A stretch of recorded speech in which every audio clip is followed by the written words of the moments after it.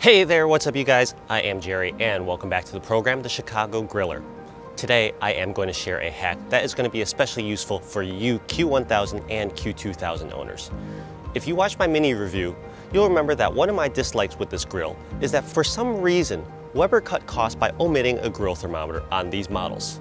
However, as you can see, I've went ahead and added a grill thermometer to my Q2000. So today I'm going to show you how I did that. The first step is, of course, you have to like and subscribe. Just kidding. All right, let's just go and back up a few days and I'll show you how it's actually done. The first thing you gotta do is you gotta go on Amazon and purchase this grill thermometer. And what we're gonna do is we're gonna insert it right here into the lid. This thermometer will eventually be secured to the lid with this wing nut that you screw into the back. You'll see I marked my lid with this red dot to help me aim where I'm going to drill. Now, before I actually drill a hole in this lid, I am going to line the inside with some aluminum foil. I'm just going to lay it on top of the grates like so, because ingesting grilled metal lid shavings doesn't sound very appetizing.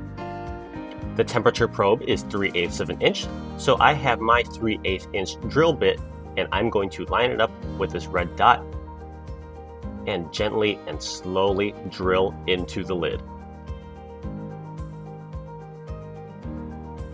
And you can see I've actually ended up a little bit lower than my red dot, but that's okay.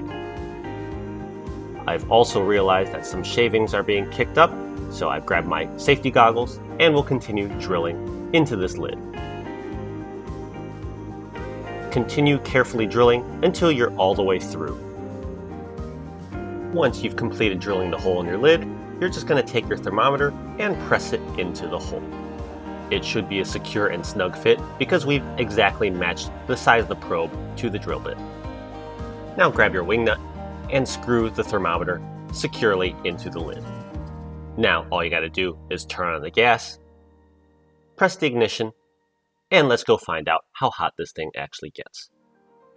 After just 5 minutes on high, we're already up to 400 degrees. And after 10 minutes, we are approaching 500 degrees. So it looks like this grill is running really well. Okay, so that was actually surprisingly very easy. That is how you can install a grill thermometer on your Weber Q1000 or Q2000 series of gas grills.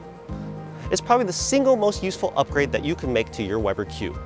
However, if you're not comfortable using power tools or don't want to void your warranty, definitely consider just spending the extra $20 US up front to purchase the Q1200 or Q2200, which does have the thermometer built in, as well as a few other minor upgrades.